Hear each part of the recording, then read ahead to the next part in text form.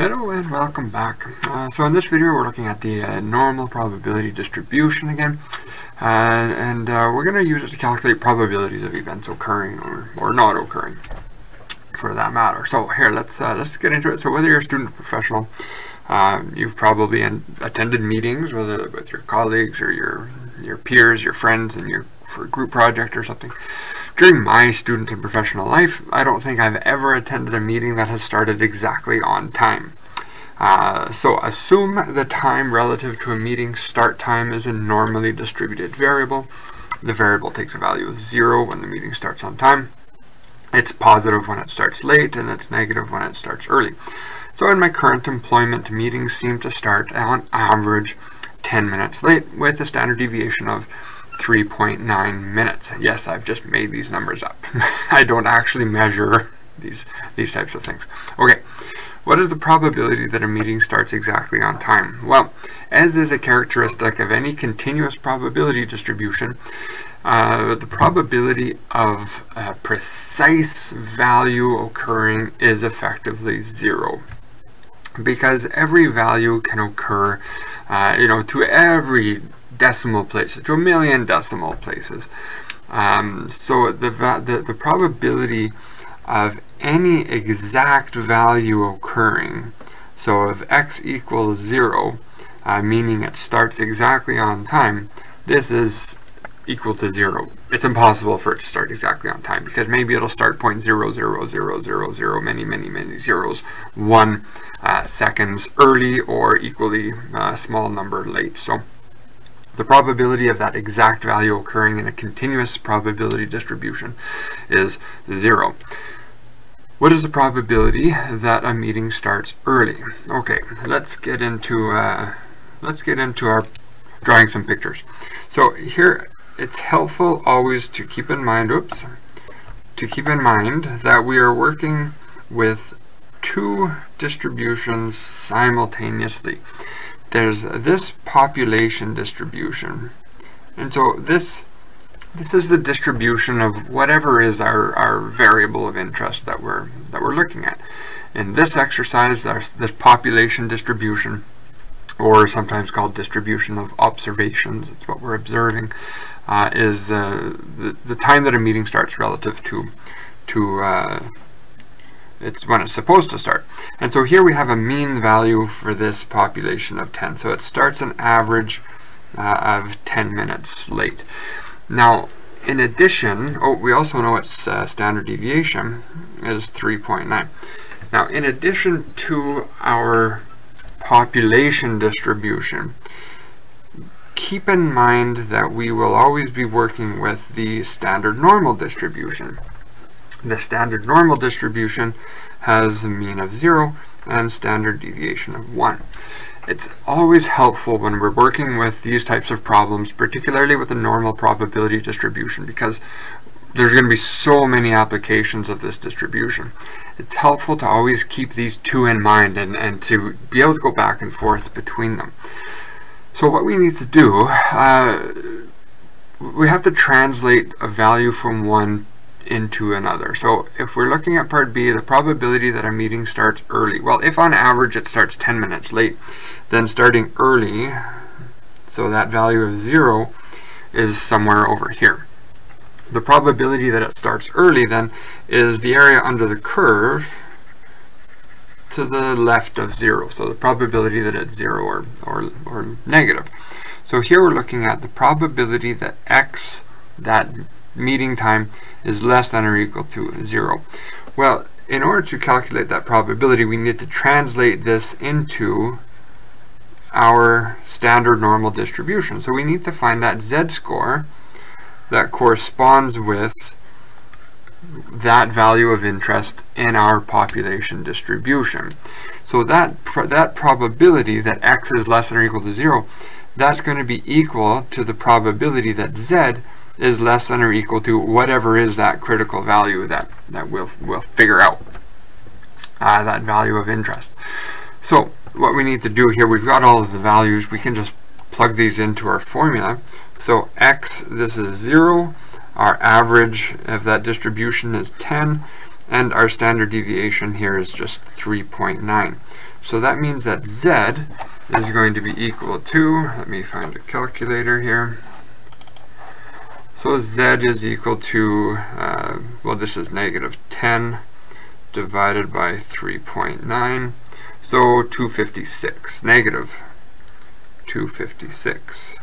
So this z here I'm going to erase, and this is negative 2.56. And so up here, the probability that x is less than or equal to 0, that's equal to the probability that z is less than or equal to negative 256. Okay, so that's this area under the curve here. So what we can do, we'll just go to our z distribution tables, and we just need to look up, these are all cumulative probabilities, so these are all probabilities, values that give us probabilities to the left of whatever is our value of interest, and that's exactly what we want, right? In our problem, we're looking for that area to the left of negative 256. So when we go to our table, and we find here's negative 2.56, and so where those come together, that gives us here that probability. So that's as if this is 256, which means this probability is 0.0052, that area under the curve there. So coming back to our problem, here we have then that this probability of x being less than 0, so starting early, is equal to 0.0052. And so there's our answer for part B. Is 0.0052. So pretty slim chance of starting early. What is the probability that our meeting starts late? Well, that's just the complement to starting early, right? We know that it's not going to start exactly on time. So it's either going to start early or it's going to start late. And here we've already calculated this area under the curve is 0.0052. And so the complement to that, well, that's this area out here. So the probability that x is greater than 0, greater than or equal to, the equality doesn't really matter in this calculation, is equal to the probability that z is greater than or equal to negative 256. And that's just a complement of what we just calculated, right? That's this blue space here. So that then is equal to 1 minus the probability that z is less than or equal to negative 256, which is what we've just calculated. So this, the answer to part C then, is just 1 minus 0.0052. So when I grab my calculator here, let's move this out of the way.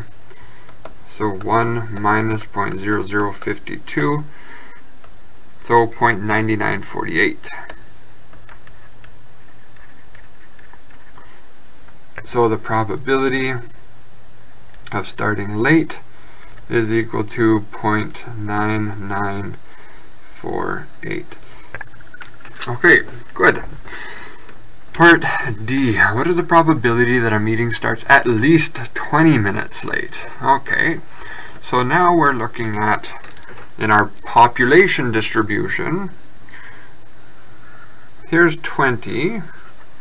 And I want to know the probability that it starts at least 20 minutes late. So that's 20 minutes late or more.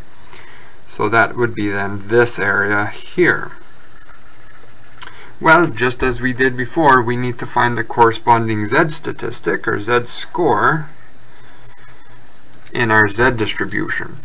So if we recalculate this, you can maybe predict what it's going to be, because notice both of these are the same distance from the mean. They're both 10 minutes or 10 units away from the mean. So here we have 20 minus 10 over 3.9. That hasn't changed. So the numerator, the value is still 10 in absolute value. It was negative 10. Now it's positive 10. So this is going to be positive 256. So there's positive 256. So now what we're looking for, the probability of starting at least 20 minutes late, well, that's equal to the probability that z is greater than or equal to positive 256. So what do you think that's going to be? Well, we know that this normal distribution is perfectly symmetric. You fold it in half, it's going to lie exactly on top of itself. And here we have already calculated this probability that corresponds to negative 256. That probability in that lower tail below negative 256 is 0.0052. So we can sort of jump through some of the conclusions or some of the calculations, or even looking at up in the table, and I tell you right now that this upper tail probability is going to be exactly the same, 0.0052. So I'm going to cheat. I'm going to say this probability that it is greater than or equal to 20 is 0.0052. Now, let's just go through the process so that you can sort of see why that's the case. I'm going to clear myself some space up here, and we'll just see what happens. So what I want is the probability that x is greater than or equal to 20. This is equal to the probability, the probability that z is greater than or equal to 2.56. Now, our tables, of course, are only giving us the cumulative probability. So if I look this up in the table, it's going to give me this probability here, right? Because that's just how it's designed. They're designed to give us those cumulative probabilities, which is that probability to the left of our value of interest. And what I want is the complement to that. So what I'm looking for is that this is going to be equal to 1 minus the probability that z is less than or equal to 256. Right? And that will then give me this upper tail probability. So if we look that up in our tables, so if I look up positive 256, I come down here, there's 2.56, and so where those come together right here, 0.9948, we've seen that number before, haven't we? There it is right there. So this probability is 1 minus 0.9948, which is equal to 1 minus 0.9948, wouldn't you know it, 0.0052, which is what we have already calculated. So there you go, a little bit of practice using these tables, and hopefully also you gain some comfort in knowing how to take advantage of the symmetry of this distribution. You can take some shortcuts in obtaining your probabilities. I strongly advise only taking shortcuts once you are very comfortable with how this probability distribution works. Otherwise, those shortcuts can just lead you in all the wrong directions. So hopefully this was helpful. Thanks again for watching, and hopefully we'll see some more videos. Okay, thanks. Bye-bye.